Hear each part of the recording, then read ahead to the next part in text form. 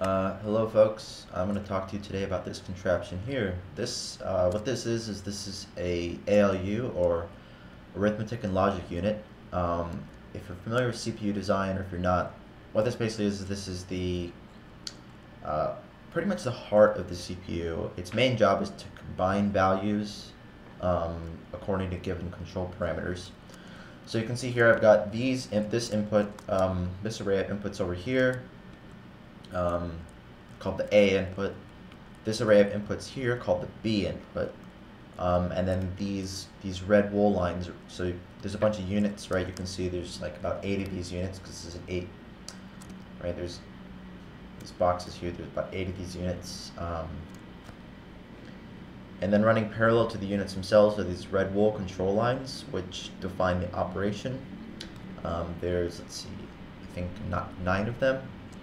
So these 9 control lines, in combination with the 9, or with the 8, I guess 8 input A and 8 input B, results in these 8 output bits here.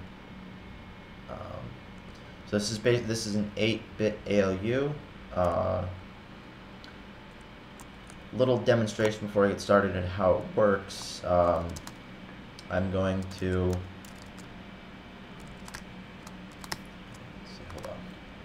flick this guy off. Flick this guy off. Alright. So you can see, if you know binary, this input is 3 here, right? This input's 3. I'm going to swing all the way over to the accumulator over here. You can see this output is all a 0, right? None of the lines are on. And the ALU, with these control lines are telling the ALU to do, is to add the inputs, right? So it adds the input A to input B. Now what this button does is it latches the output of the ALU into these latches here really quick, so that the input can't change, right? So I'll push the button and you'll see there's 3 here, because 0 plus 3 is 3. This 3 here is going to jump over into the latch, into the series of latches, and it's going to become the new B input. Push the button. See that? It was quick, but you saw the pistons came down and 3 was locked into the ALU like that, or into the accumulator like that. This is called the accumulator. And so now you can see that 3 is the B input, 3 is still the A input, and 3 plus 3 is 6, as it's telling us right here. 3 plus 3 is 6. So I'm going to do that one more time, and we should hopefully get 9, because the 6 is going to come in to the accumulator. Then 6 is the B input, 3 is the A input, and then we should hopefully get 3 plus 6, which is 9. So I'm going to hit the button one more time, cross your fingers. There we go, 9, just like that. And I can keep doing this. So that's 12.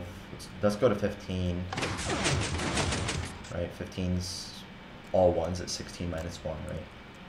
One more time, just for fun. 18. There you go, 18.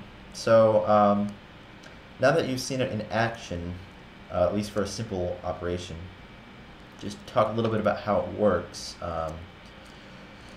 As you can see, let's see, if I go up really high, and also set my field of view to something really low, so nice overhead view, you can see there's the A input. It comes to this, you might recognize this from my other video, this is an XOR gate. It comes to this XOR gate, and then this XOR gate, and then this one, and then this one, right there, and then out here. So these first 2 XOR gates, well, this first row of XOR gates is an inverter. So if this control line is high, then it inverts all the input bits, right? If this control line is high, with this series of XOR gates, this is an incrementer. So the control line doesn't go all the way through. It's instead used as the carry input of a series of half adders, which functions as an increment if the carry input is 1. So you've got an inverter, an incrementer. If you're familiar with 2's complement, you might know where I'm going with that. And then these two XOR gates here, and you can see I did the trick where I tap off the gate here to make a roll. I tap off this one to make an AND gate. I tap off this one to make an AND gate. And then the two combined, that forms the carry input. So this is a full adder. These two XOR gates with the, I guess, implicit AND gates combined form a full adder. So the chain of full adders, this forms an adder, and these four control lines basically disable different parts of the gate to allow this to also do operations such as logical OR, logical AND, and even logical exclusive OR, even though that's not in the instruction set I'm designing. And it can also just pass through the A input. Like if you want to just load in a value into the accumulator, you can also configure these flags to just pass a value through, which is nifty. And then this last set here, so this isn't an XOR gate. It's pretty obvious what this does if you kind of just peek at it for a little bit. This is a shifter unit, so I'm going to zoom back out. This is a shifter unit, so you can see if this line is high, then this input gets cut off. This input gets cut off and sent there. This input gets cut off and sent there. This input gets cut off and sent there. So what it's doing is when this line is high, all the output bits from the adder here are being shifted to the right one. And this line is the same thing but in the opposite direction. This shifts all the bits coming out left one. So this is a shifter unit, and that shift operation is modeled after the 6502, the MOS 6502. You couldn't specify a shift amount, you had one bit shifts in either direction, which is still useful by itself. And then, so this is left shift, this is right shift, and this is logical shift. If we zoom all the way over here, logical shift, if you shift right, do a logical shift right, that's also unsigned shift is what it's called, then the top bit becomes 0 unconditionally, because that's the sign bit. So you can see here, if this line is high, then this piston comes down and it blocks the input, becomes 0. If this line is low, you can see the input just passes through, becomes the most significant output bit, which has the effect of being arithmetic shift, which preserves the sign of the operand, right? So like if you had all ones here, and you were to do a right shift, so that's -1 in 2's complement notation. And if you want to do a right shift of -1, you would hope you would get negative, well, that's a bad example. Let's do a negative, I'm trying to think of a good example. -4, so that's going to be all ones except the last two. You would hope that shifting -4 would get you -2.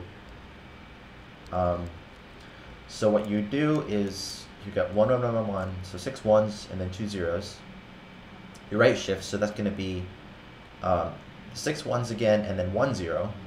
And then you want the top bit to be 1 again, so you get 7 ones and a 0, which is 2's complement notation for -2. So that's the idea behind arithmetic versus logical shift. And that's what this line does. Basically chooses whether or not you're preserving the sign bit or not. And speaking of 2's complement notation, as I mentioned before, these lines here, so this is an inverter unit, as I said, and this is an increment unit. To change the sign of a value, to negate the sign of a value with 2's complement notation, you invert and add 1, right?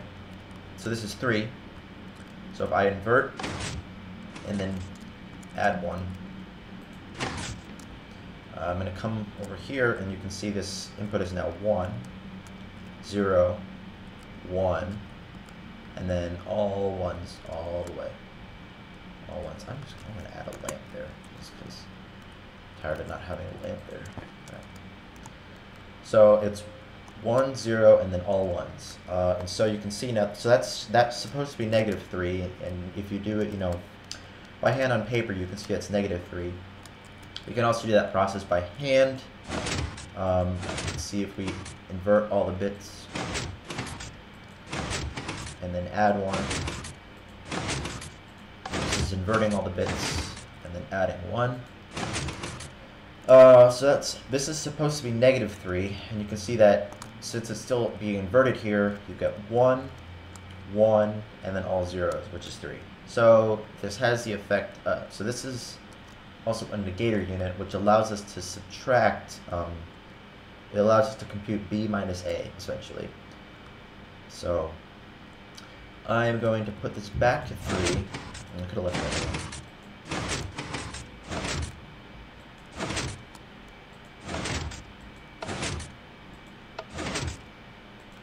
Alright, so this is back to 3. Hopefully our inputs should be -3 again. No, something that's stuck. Darn it. Hold on. Oh, I'm looking at the wrong lamp, sorry. Okay, here we go. 1, 0. Nope, I'm not. Something's stuck. It's stuck. I swear. I swear. Hold on. That is not correct. No, wait, that's correct. I'm gonna flick with these inputs real quick.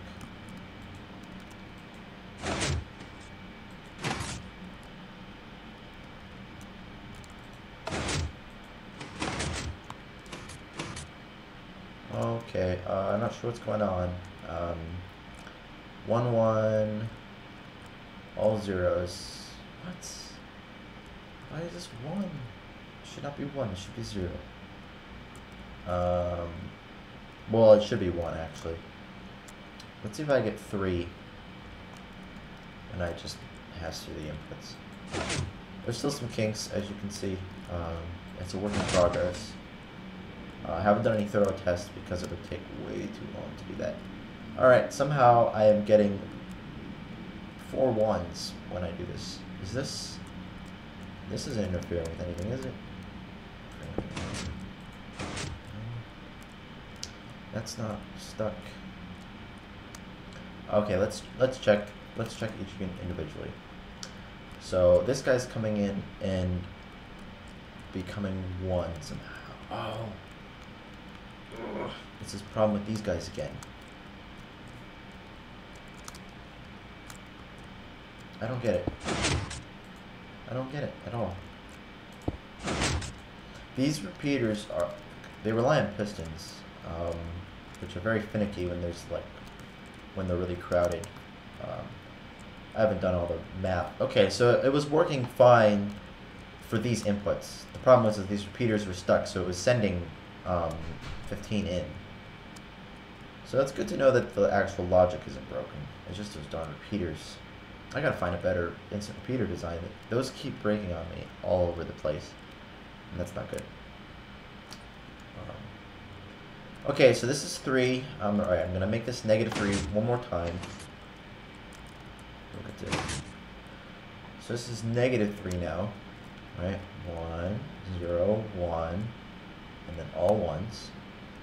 That's -3. This is 15. As you can see, 15 plus -3 is, or I guess -3 plus 15 is 12, just like we want. And you can hit the button to lock in 12 and then compute 12 plus -3, and it's 9. Hit it again, and it's 6. And then 3, and then one last time. 3 minus 3 is 0, just like we would hope to get. And that is... nice. Okay, that is the arithmetic and logic unit. Thank you for watching. Have a wonderful